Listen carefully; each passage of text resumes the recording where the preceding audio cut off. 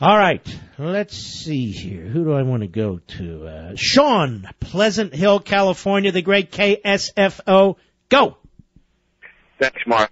Mark, my friend is an American Mexican, and his dad told me today that there's no accident that he timed it for tomorrow. Tomorrow's a national holiday in Mexico. November 20th, 1910, they overthrew the dictatorship of the government, and he feels that he's tying these two dates together. What you're saying, let me just understand, it's National Revolution Day in Mexico tomorrow. That's what I said, right? National Revolution Day? Yeah, National Revolution Day, right?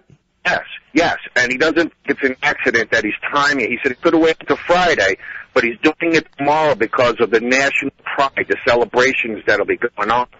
You know what? Let me slow you down. I don't want to hit this too fast and move on. This is a very important point. I think your friend is exactly right. It's National Revolution Day in Mexico. That's Sean's point. This is a big deal in Mexico. This was their, actually they've had many, but this is considered their big revolution in overthrowing, as Sean said, the dictatorship there.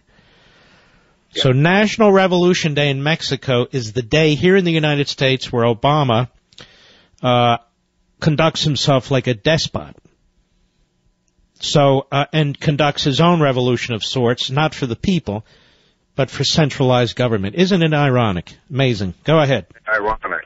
Mark, one other point his dad said to me, he said if he uses the status, refugee status tomorrow, he said so much for keeping families together. He said any Europeans in the country here illegally will still have to go home. Does that make sense? No, I don't pretend to understand that.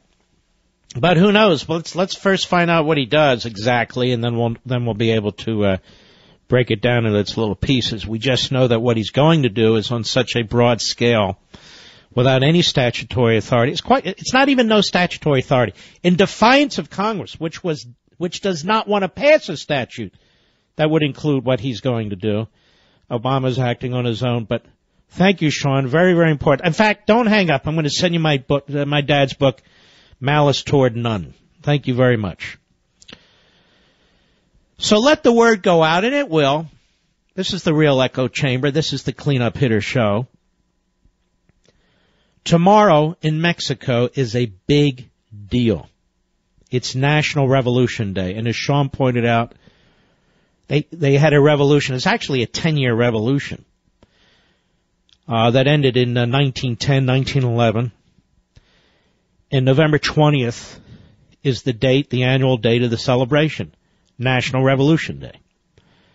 And you have to know that the woman advising Obama in the White House, as I pointed out in one of my earlier books, is the former head of National Council of the Race, La Raza.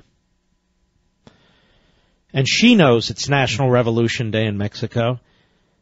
Trust me, Obama knows it's National Revolution Day in Mexico. And Obama has already successfully instituted, in many respects, a quiet coup, which is ongoing. That's what this is. And the morons in the media have missed the whole damn thing because they're so busy cheerleading and they're so